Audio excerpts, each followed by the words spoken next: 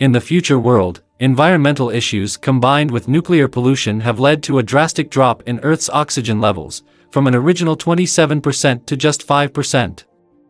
In these conditions, human survival has been severely challenged. As time progressed, the oxygen content in the air eventually dropped to zero. Many people died from lack of oxygen, but a small minority managed to survive by constructing underground oxygen sanctuaries. Our male protagonist and his family are among those who survived this way. The male protagonist, a father, is an ecological engineer who had recognized the Earth's oxygen issues a year earlier. To ensure his family's survival, he built a sanctuary specifically designed as a refuge where his family could live. As time passed, the outside world turned into an apocalyptic landscape. Life continued this way until one day, the father, while tuning the machinery, discovered that the sanctuary's oxygen-producing capabilities were diminishing. Based on the rate of decline, he calculated that the oxygen machine would only be able to support 2 people in the future. Faced with this reality, the male protagonist decided to sacrifice himself. He left the sanctuary under the pretense of searching for supplies. Before leaving, he warned his wife and daughter not to trust any other survivors in the apocalyptic environment and to prioritize their survival above all else. With these final words, father left his home reluctantly and never returned.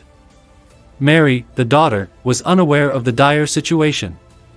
She continued to pray for her father's return and used a radio broadcast daily to try to speak with him. Unbeknownst to her, this act was setting the stage for imminent danger. As her father remained missing and supplies in the sanctuary dwindled, her mother had to wear an oxygen mask and take Mary outside to look for resources. They only had enough oxygen in their tanks for 40 minutes, so they had to act quickly.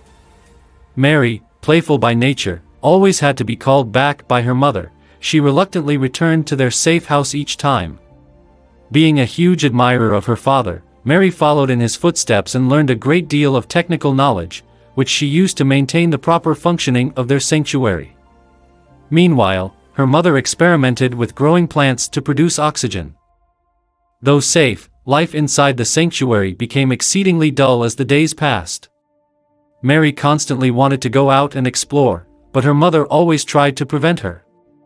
Even when they went outside, the mother closely watched Mary.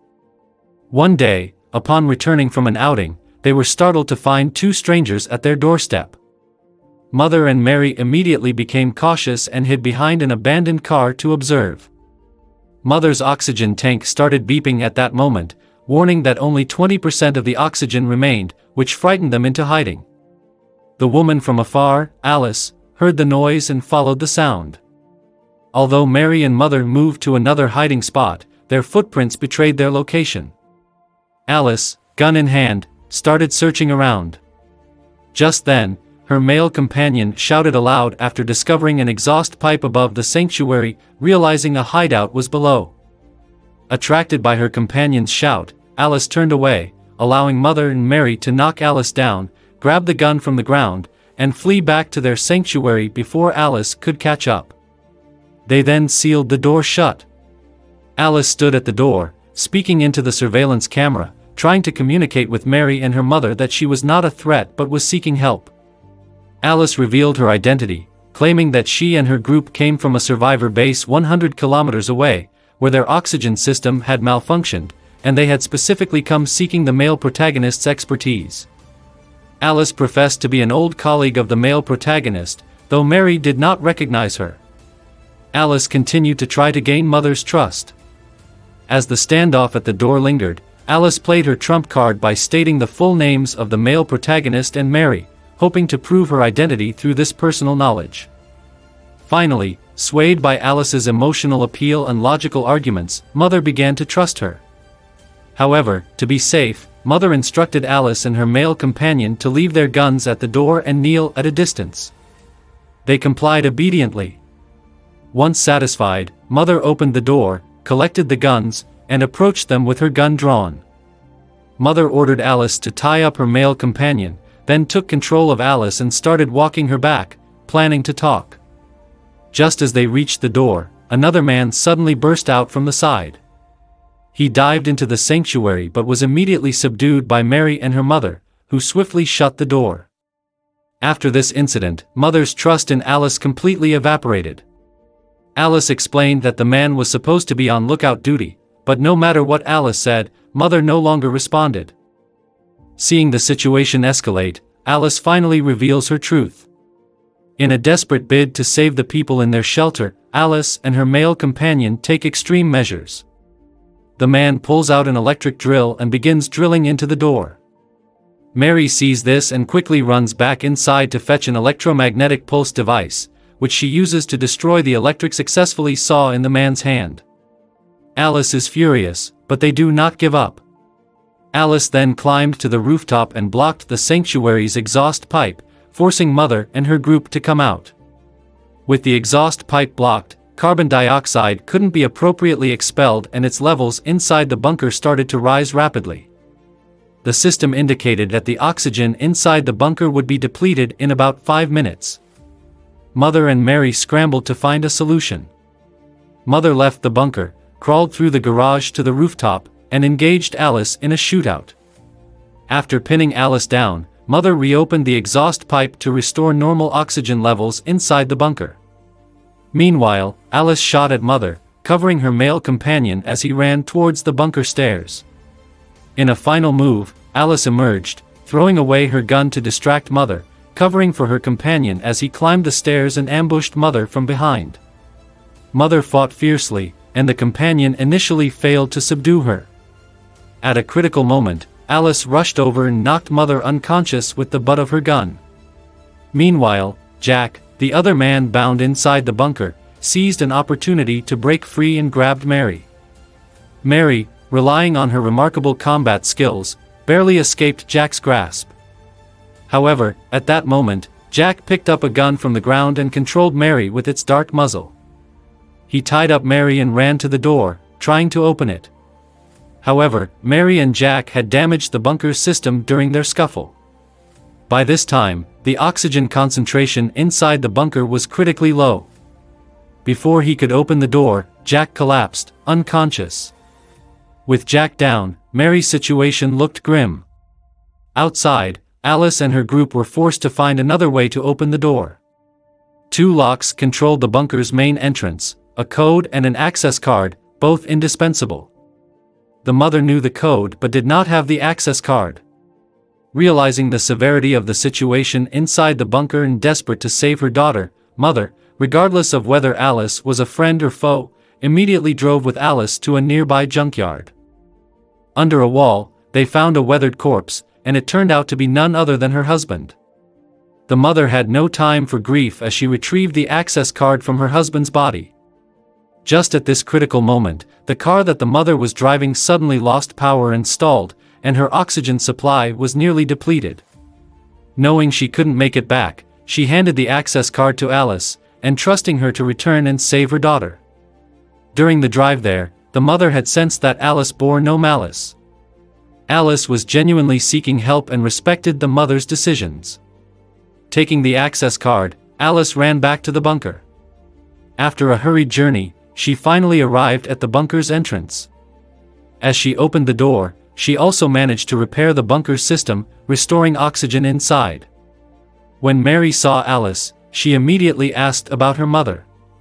At this point, Alice wanted to return and rescue others, but the man stopped her. The two argued, and unexpectedly, her group pulled a gun on Alice, forcing her to dismantle the bunker's oxygen system to take it back to their shelter. Under the weapon's threat, Alice had no choice but to comply. Alice opened the oxygen generator and found that the machine was very worn and could barely support 2 people. By this point, Mary had realized why her father had left them. He had discovered this issue and chosen to give his wife and daughter a chance to survive. Upon hearing this, the man demanded that Alice find a way to replicate the oxygen machine. Unfortunately, the task was beyond Alice's capabilities, infuriating the man. He had spent a significant amount of food and water resources bringing Alice here over the past week, precisely to duplicate the oxygen generator, and her inability to do so was a bitter disappointment to him. In a fit of rage, the man shot Alice dead. One might wonder how they knew about the protagonist's bunker. The answer lies in Mary's radio broadcasts. They had picked up her signals and followed them to locate the bunker. Seeing how things unfolded, the man decided not to leave but instead to take over the bunker. Mary was left behind to specifically handle the repair and maintenance of the bunker's systems, as the oxygen generator alone required 2 people to operate. Meanwhile, her mother lay in the car, quietly awaiting death, believing her oxygen supply was being depleted. Unexpectedly, she did not die when the oxygen ran out. At that moment, she noticed a green plant not far away. The presence of the plant indicated there was oxygen. Taking a chance, her mother removed her oxygen mask, and the atmosphere had breathable air. Although the oxygen in the surrounding area was very thin, it was just enough to be usable. Realizing Earth's environment was gradually improving, the mother reorganized her equipment and refilled her oxygen tanks to return to the bunker. It's worth noting that only areas with green plants had traces of oxygen, so regions without greenery still lacked oxygen. At this moment, the bunker's battery system malfunctioned, plunging the entire base into darkness. The man was forced to release Mary to go out and fix it. Out of caution, he only gave Mary a 10-minute supply of oxygen. After fixing the battery, Mary saw her mother approaching, and they embraced tightly. Her mother instructed Mary to return to the bunker and trick the man into opening the door. However, unexpectedly, the man did not open the door as usual. Seeing this, her mother and Mary swapped oxygen masks. Mary then pretended to faint on the ground, luring the man outside. In the next moment, her mother emerged from the side, shot the man, and exploded his oxygen tank. Seizing the opportunity, the mother and Mary quickly escaped back into the bunker, leaving the man alone outside to struggle for his life. Unexpectedly, the man summoned his remaining strength and burst through the door just as it closed, leading to a chaotic struggle among the 3. Ultimately, the man managed to gain control by picking up a shotgun. However, the oxygen level inside the bunker was rapidly depleting. The mother and Mary took the opportunity to hide in the attic and increase the hydrogen content in the oxygen retention device. During his pursuit, the man pulled the trigger and inadvertently fired a shot, which ignited the hydrogen in the bunker. The explosion killed the man and destroyed the oxygen system, but fortunately, the mother and Mary, hidden in the attic, were unharmed.